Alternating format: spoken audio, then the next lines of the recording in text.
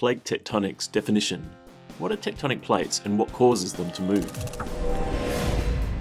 The Earth is divided into an inner core, mostly made of iron, and an outer part made largely of silicates. The outer part is further divided into the mantle and the skin-like cover called the crust. The mantle is solid, but because the inside of the Earth is so hot, it's forced to move in a process called convection, much like thick tomato soup sitting on a hot plate. The lower soup next to the hot plate will rise upward until it gets near the surface. As it cools near the surface, it begins to settle back toward the bottom, developing a circular motion called convection. Just like soup forms a crust on the top after a while, so did the Earth. The convection of the mantle creates cracks in the Earth's surface crust, and the cracks form the edges of what we call tectonic plates. Plate tectonics definition in the Merriam-Webster dictionary is 1.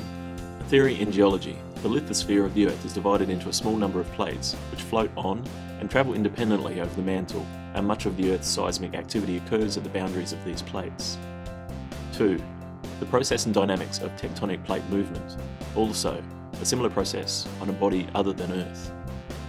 The tectonic plates are islands sitting on hot rock. The movement of these plates is caused by the force of gravity dragging them back downward. The areas where this occurs is called subduction zones. While tectonic plates may move, they do so only at the same rate as your fingernails grow. Despite this snail-like pace, the forces generated result in devastating earthquakes. Regions at the edges of tectonic plates are more prone to earthquake activity. The Asia-Pacific region is known as the Ring of Fire. These plates have certain directions of movement. But why does convection happen? What is the reason behind these earthquakes? Well, things have to cool. Heat must always be lost from an object. Your hot tea must always turn cold, and the Earth is seriously hot. Its core is 6,000 degrees Celsius, or 10,800 degrees Fahrenheit, and this has to go somewhere. This heat comes from radioactive decay, and also from primordial heat, the heat energy left over from when the Earth was formed 4.5 billion years ago. Instead of radiating the heat outward, the best way to transfer the heat energy is through convection, the movement of the hot mantle rock upward. Plate tectonics and earthquakes, as always, comes from the basic qualities of matter and energy.